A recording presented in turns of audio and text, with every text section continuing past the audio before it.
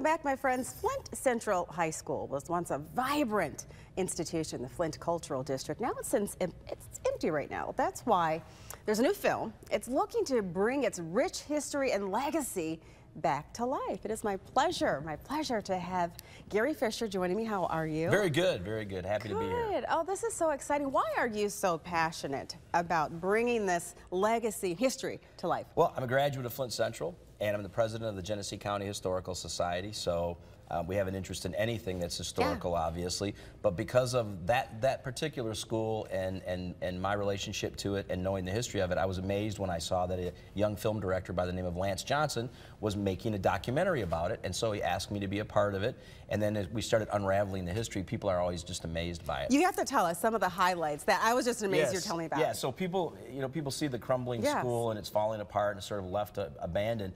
They don't think about, and why would they, because there's nobody telling the story that Flint High School, which became Flint Central, produced Billy Durant, who founded General Motors, saved Buick, invented Chevrolet, AC spark plug, invented Frigidaire. Wow. You have Clarence Kelly Johnson, who was considered by the American Aviation Association the second most important person in all aviation history. Invented the U-2 spy plane, the first American fighter jet, the SR-71 Blackbird. You have Frank Price, who reinvented Hollywood. He did won Academy Award, Major Motion Pictures, ran Columbia Motion Pictures. Bernice Stedman, who was one of the first female astronauts in world history. Wow. And that's all local. I mean, these are people right from the Flint area. I love this. You have an exclusive event that's coming up. Tell us about this event. We do. So the film premiered a few weeks ago, and then we sponsored another showing of it on Friday, April 12th, and that sold out like boom, fast. And so we set up a second showing of it, which is Friday, April 12th at 8:30, and we still have some tickets left, and you can get them at geneseehistory.org.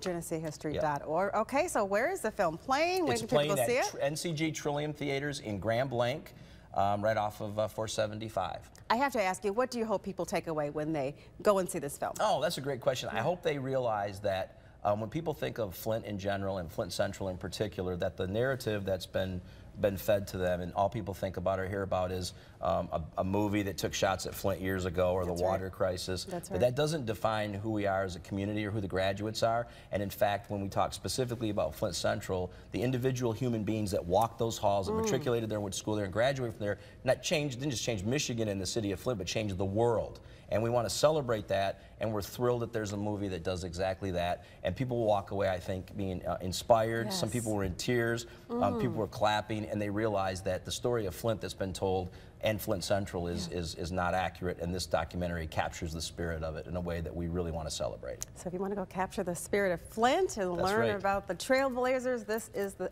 film for you. We will have more information about the film in our hot link section, where to go and when it's going. Thank you so much. Awesome. Thank you for having us. Of course. This is so exciting. I learned so much today. Well, I'm glad I could be of assistance. Of course. We appreciate you. If you have any ideas on what you would like to see on our show, you can send them to us at WNEM-4PM News at WNEM.com. Just use the subject 4 p.m. News Spotlight.